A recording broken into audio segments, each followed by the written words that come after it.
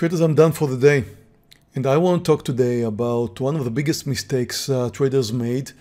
And tell you what, I haven't done this mistake for many years. Today I did. Look at the result of this mistake. It's right here on the charts now. You can see my AMD trade down almost 20 grand. I started today with a big loser in AMD and a big loser in NTES. I was down $27,000. And the result today, I'm up $8,000. I don't know if it was luck. I don't know if it was, just whatever, found a better trade. Definitely FUTU worked out beautifully well. So did Baba.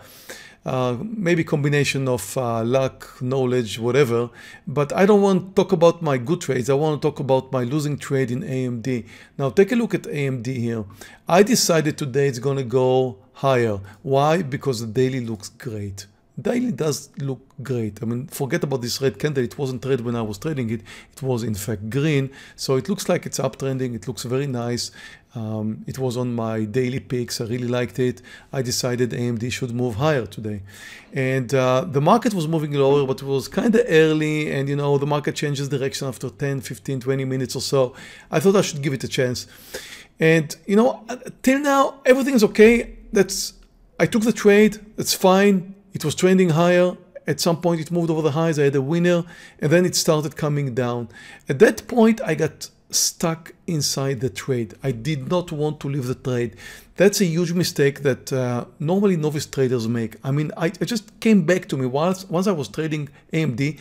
I had these ancient feelings about what used to happen so many years ago when I felt like I'm trapped in a trade that's going the wrong way. Well, I did not do the capital mistake of adding to a losing trade. That I did not do. If I would have done that, look at what would have been the result. I mean, take a look at the way AMD came down 5-minute candles. Just never ever add to a losing trade. That's an even bigger mistake, but don't get trapped in a trade without a stop loss. Now, I should have stopped here. That was my original stopping point around 93. And then it came under the lows. And then I was feeling like I'm already having a very big losing trade. Should I wait for a 5-minute pullback candle, which did not come? Look, it just did not come. Look at this 5-minute candle here. And then the red candle just, maybe sent over. And then another green candle. That's not really a pullback. That's not a really, I don't know if you can call it 5-minute reversals, but actually didn't come much. And of course, if you look at the S&P and the Nasdaq, you can see that both of them came down rather strong. Maybe now we have some kind of a pullback, but basically we saw the market, especially the Nasdaq, coming down very, very strong. And my feeling at that point where I was trapped in that trade was that I just can't move out. I am having a huge loser and I can't click the button. Now, do you guys remember this feeling? I mean, I had lots of these trades when I started out. I had lots of these trades when I was like trapped in the trade and I felt like I'm already having such a huge loser and I can't move out. I really can't move out. You know, I was paralyzed. I couldn't move out of this trade. Yes, you do. Okay. How many of you guys have that? If you don't mind sharing. Well, I forgot about how it feels. I remembered today. You do? All of you. I just remembered how it is because, you know, it took me a really, really long time to remember what the way I behaved many years ago.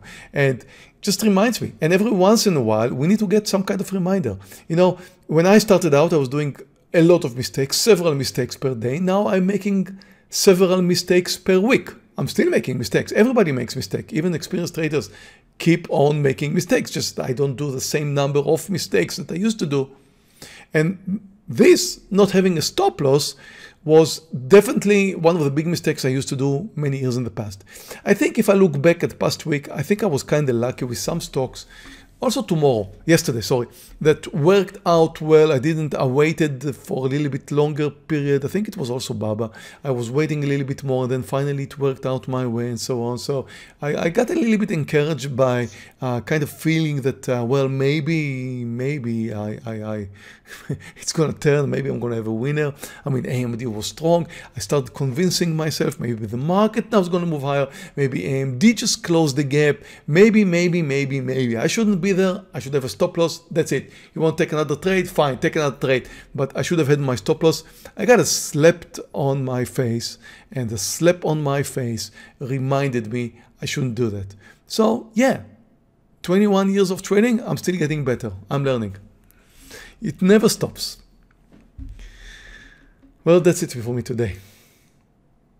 Thank you for joining. Thank you guys on YouTube for being with us. And see you all tomorrow. Bye, traders. Meir, thank you so much. Appreciate it. Sleep well, my friend. We'll see you in the morning. Thank you. And traders, I have a similar story. I mean, my big thing was I would turn, and this is a great coined phrase I have, I turned my day trade into an investment. And that was from not adhering to a stop loss. That was from adding potentially to a loser. And I always say this, if you've been training with me, if you've been mentoring with me, that your first loss is always your best loss. And in the case today when Meir and I took the trade, and AMD, I had a stop loss in mind, Meir had a stop loss in mind. If I would have acted on my very first stop loss, I could have saved myself, I don't know what, $2,500 on my trade, and I'm sure Meir would have saved himself, 10 grand or so. So it's amazing, and you don't adhere to it. And again, I will tell you the same thing as Meir said. My mistakes are few and far between now, but they're still there. I still get the greed. I still have all those emotions that all of you traders have on a day-to-day basis. It just goes to show you we're normal. We're normal people. There's nothing different about Meir and I or yourself. And I think, Scott, we kind of encouraged ourselves, both of us. I mean, I feel like I encouraged you to stay in the trade, and you gave me the feeling that you agree, and we kind of played the game together, which was totally stupid, of course.